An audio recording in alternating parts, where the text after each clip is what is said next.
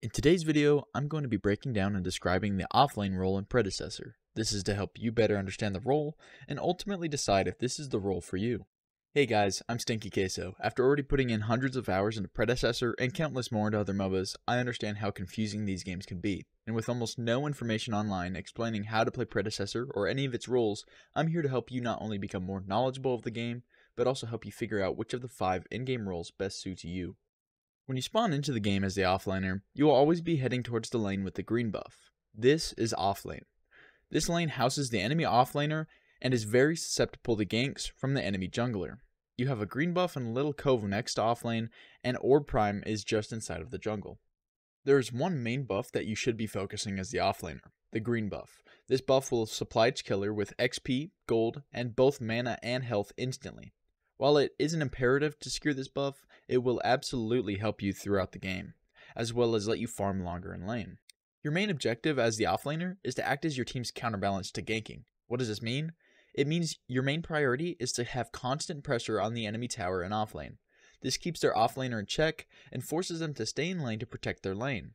But if they don't, and in turn decide to go gank your team, it is your time to strike. You have 2 options when this happens. You can either follow the enemy offlaner to go and assist your team against those possible ganks, but the second option I would recommend more. You will just continue to push up the lane and take the enemy towers. Now, you have to be extremely vigilant, as this will almost certainly end in the enemy team ganking you, but in the case that happens, you are then relieving the pressure from your team. This will essentially be your job throughout the entirety of the game, pushing the enemy lane, waiting for the enemy to leave, and securing the towers.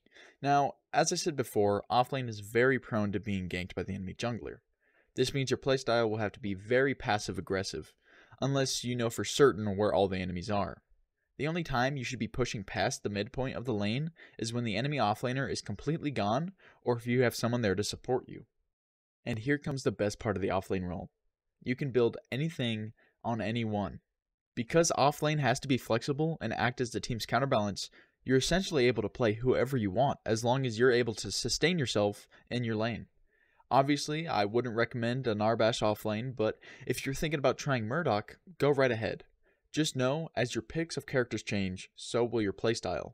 For pretty much every melee character, I would recommend a tank or a bruiser build. This will allow you to have high sustain against the enemy offlaner and potentially the jungler as well. For squishy characters such as carries or mages, I would just recommend the normal builds. Just know, you're most likely going to be by yourself all game, so play extremely carefully. But don't be worrying about builds just yet. Until you get a good grasp of the game, your role, its mechanics, and an overall feel of how everything works, just stick to using the recommended builds. These builds are well-rounded and for the most part should let you relax a little while you're still trying to learn the game and the role. If you feel like you've gotten to the point where you're tired of using these recommended builds and would like to try new builds, feel free to join my Discord in the description below, where I've compiled a list of builds for you guys to use. Early game is the hardest and most detrimental part of the game for offlaner. Here, specific characters like Grux, Crunch, or Steel will be able to bully you into the ground. You will have to play to the best of your ability and stay cautious the entire time. You should not be overextending, trying to box, or trying to chase the enemy laner unless you have 100% confidence that you can secure the kill and get out. You just want to farm, poke the enemy to get them to back, and survive the best you can until mid-game. Mid-game in offlane is where, if you're a tank, you'll really start to feel their attacks bouncing off of you, and if you're a damage character, you'll start to see their health magically disappear. While this is a little self-explanatory, you have to understand that offlane will be higher level than most of the other lanes for a majority of the game. This allows you to act as the counterbalance and be able to fight against anyone who decides to gank you around the midpoint game.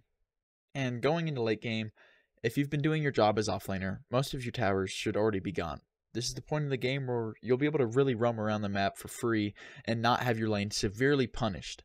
You should help your team push and take their towers if they haven't already done so, and if they have, just provide yourself to the team fights to give that extra leverage to your team. If you do all this, you are bound to win all of your games in offlane. And that's going to be it for today's video. If you enjoyed this video or learned anything new and helpful, go ahead and hit that like and subscribe button, and before you head out, make sure to check out my channel for my other how to play videos to see if any of the other roles better suit you. Have a great day guys, peace.